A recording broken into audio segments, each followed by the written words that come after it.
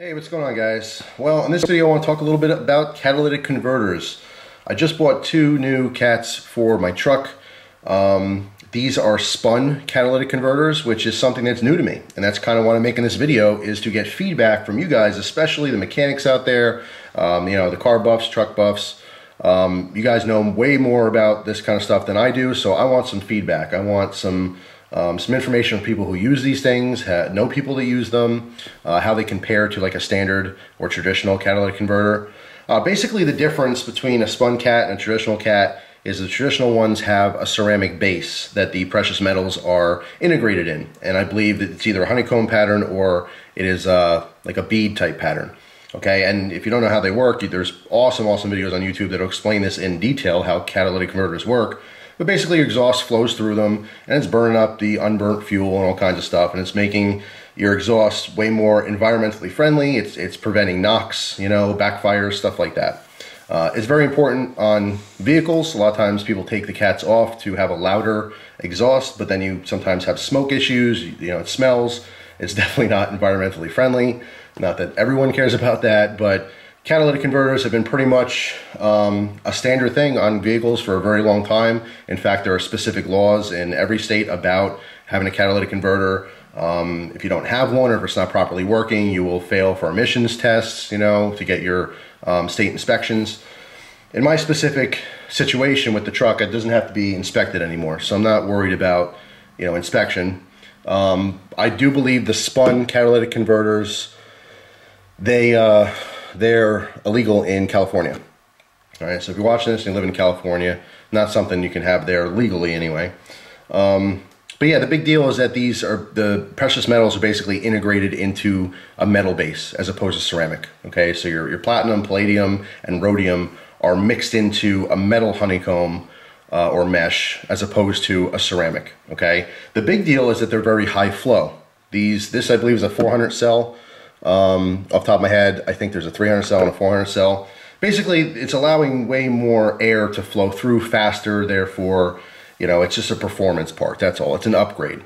I was underneath my truck and I was poking around a little bit, and I saw that my muffler was more rusted on one side than I thought, so I wanted to replace them. I figured, well, okay, well, I'm already replacing those. I kind of want an upgrade, so I went with some Flowmaster Super 10s, and I got some new tailpipes. I'll do a different video about that.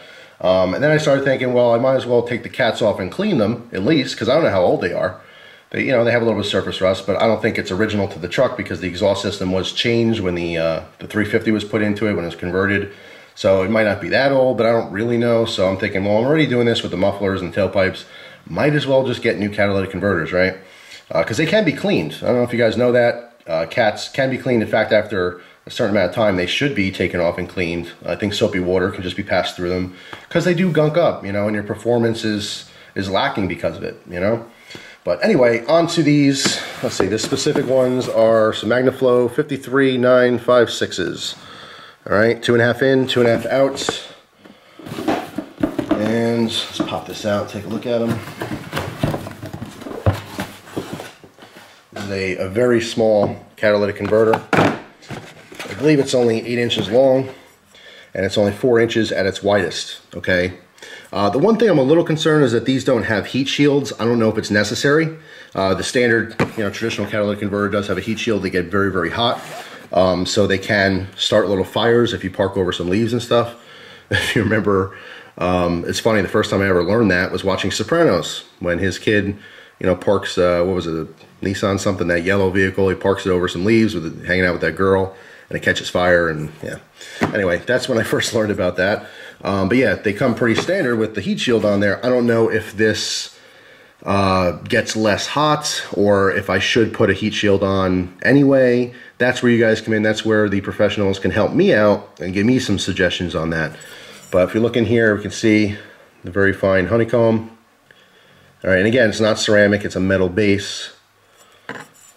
So just interesting, it's different. You know what I mean? It's something I haven't seen before. What I do really like about this is its compact size and the higher flow I'm gonna get through there.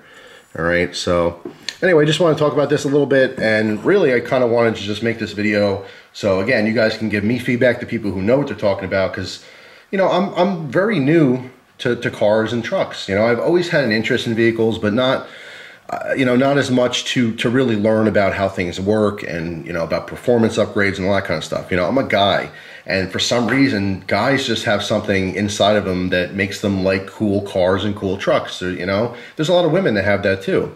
But some people really dive into it, whereas, you know, most of my life, I went right into knives and guns and stuff like that, you know? So I never focused on vehicles, but now obviously, you know, having to maintain vehicles as an adult and stuff, I'm much more interested in just learning how everything works so I can maybe save myself some money, do my own mechanical work. As you guys know, I have very poor experience with having to trust other mechanics, you know? I'm not saying there's no good mechanics out there. There's probably a great one even in my area. I just don't know about them, you know? So any work that I can do myself is good. It's going to save me money, and I'm going to know that it's done right. Thank you very much in advance for any kind of information regarding this topic. I'm very interested in reading the comments and learning more about this kind of stuff. If I can give a huge tip to the youth out there, if you are a teenager watching this video, trust me when I say this, learn about cars, okay? You don't have to be, you know, an expert mechanic, but learn some of the basic stuff in life about cars, because a lot of us do rely on them. Obviously, there's people watching this video from all parts of the world. You know, if you live in a city, you can get around in public transportation. You know, not everyone has a car, not everyone owns a car, but a lot of people out there do drive cars and vehicles, and they do rely on them to get to work, you know, and to get to the store and pick up their kids and all that kind of stuff. If I have one thing I can go back and do over, that was to learn more about vehicles when I was younger, so that I could have saved myself a lot of hassle and a lot of money by just working on stuff myself, as opposed to relying on strangers to make sure that my vehicles are safe and sound and functional. All right, so again, if you're young and you don't know what you want to do in life, go be a mechanic, and be a good one, because we definitely need more of them. So anyway, that's all.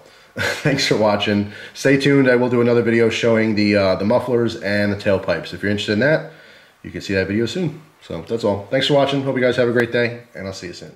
Take care.